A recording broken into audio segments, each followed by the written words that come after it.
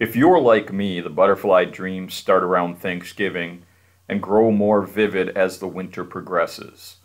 By February, I'll have spent several nights finding never reported species lurking in the strangest landscapes, each time waking up with a feeling of loss and yearning. By March, I'm so ready to see a butterfly that I start searching my yard whenever the temperature tops 40 degrees Fahrenheit. I've learned, though, that few butterflies are willing to break diapause to end my butterfly drought. Usually I won't see my first Compton tortoiseshell, spring azure, or morning cloak until early April. Unless you're like Robert Michael Pyle and are willing to wheedle the swangles into taking you winter butterflying in search of pupae or larvae, you're likely to find yourself with a little time on your hands. Here are some ways to keep yourself busy and prepare for those warmer butterfly months. I've pieced together a reading list of books I'm glad I read, starting with that same Robert Michael Pyle writing about his big butterfly year in Mariposa Road. Kerouac meets Darwin in this arresting classic. Pyle tramps around the United States with his ride, a charismatic Volvo named Powdermilk, trying to find as many butterfly species before the year runs out.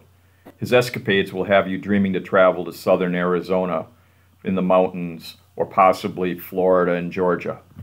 Pyle might even help you shape future vacations.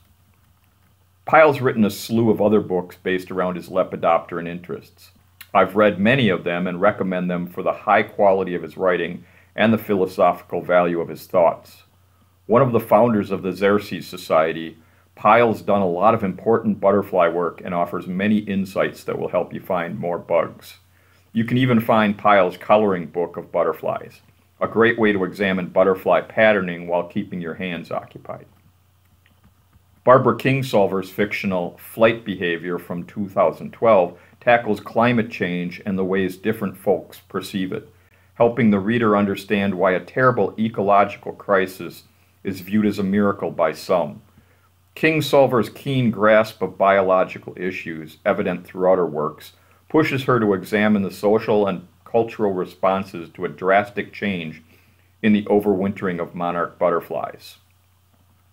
If you prefer nonfiction and you don't want to read your field guides again, you might consider one of the heavier reads like Butterflies, Ecology and Evolution Taking Flight, a collection of overview articles written by experts in topics from the ecology of butterfly vision to the biology of extinctions and populations. Edited by Carol Boggs, Ward Watt, and Paul Ehrlich, this volume from 2003 will provide more details than you might have thought possible about the ecology and behavior of butterflies.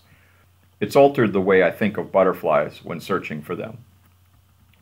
Speaking of field guides, if you rely on yours, you might want to make tabs to help create a personally useful index. A few colored tabs in your favorite field guide are all you'll need to add quick tabs to find important information in the field. NABA and SWIBA also have useful indices available on their websites that will help you determine which species to mark. I'm not sure if they fit in the fiction or nonfiction category, but you might want to put some time aside to pore over seed catalogs, particularly for prairie plants that might invite some butterflies to the yard. I prefer the catalogs that suppress the hype and just tell me the conditions for growing and germinating. This year I enjoyed the unending flowering of a British roadside weed, Viper's bugloss, which proved a haven for bumblebees and monarchs. Seed is only available from a few stateside sources.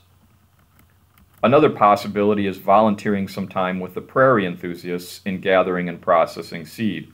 Check out their website for details on planned opportunities.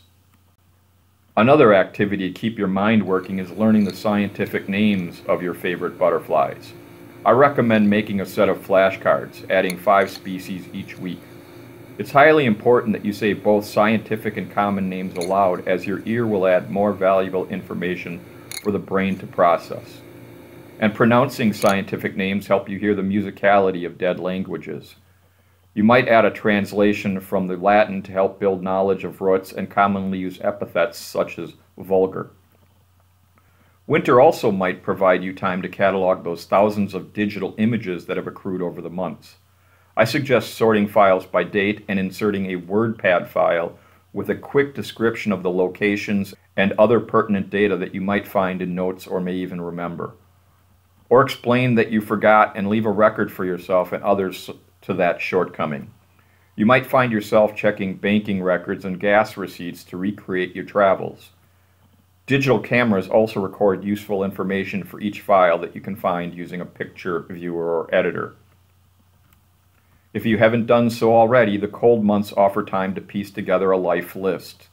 I deploy a spreadsheet linking to a folder that has pictures of all the species I've photographed. One column lists the Wisconsin species, and the other holds all other species. I note the date and location for each species. If you just want to relax while still using your brain, you can always spend the dark hours piecing together a 3,000-piece jigsaw of butterflies from around the world. None of us are immortal, and winter offers a time to plan for our eventual demise. Do you have a plan for your photos and field notes? Would you bequeath your savings to the North American Butterfly Association? Winter allows us a time to slow down and plan for the coming year and reflect upon the past year.